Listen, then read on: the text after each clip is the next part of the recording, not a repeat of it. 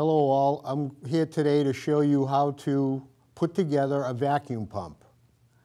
The reason why you would take it apart in the first place would be just to check the gaskets, to make sure that they're not ripped or scratched or anything, because if you use it in that condition, it will more than likely leak.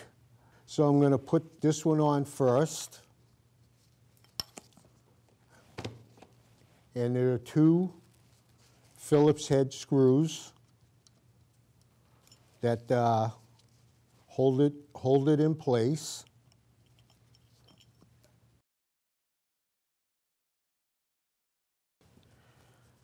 Make sure those are nice and snug. And then the washers go on. Make sure that they're not blocking the hole. Then this part sits on the washers and then held down with 4 hex bolts.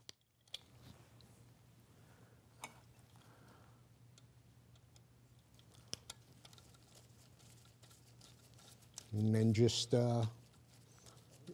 screw them in, and what you would do is you don't crank it down hard to begin with, and then you go across from the one you just did. There's no torque spec or anything, just make sure that they're tight. Fine. Now the second gasket sits on there like this, and put the top on. And then there are 5 Phillips head screws that hold this on. Just go around one more time. Make sure they are snug.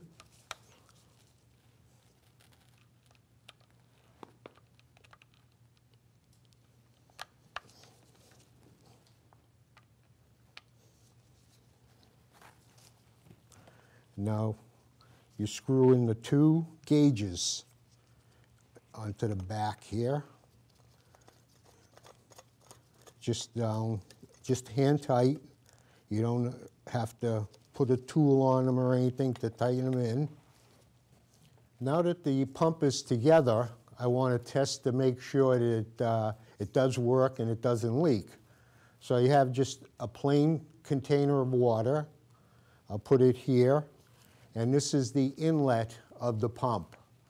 Now I'm putting both tubes in the pump because normally I would have tape or something holding these down so they won't jump out and have water all over the place. But since I don't have any tape, I'll just hold both of them in here, turn the pump on.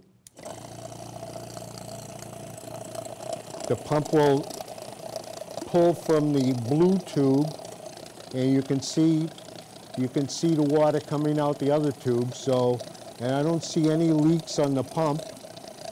There's nothing coming out externally. So now that the pump is done, it's working. Now to empty the pump, all you have to do is pull the other tube out until no more water comes out. And then you just turn the pump off. Thank you.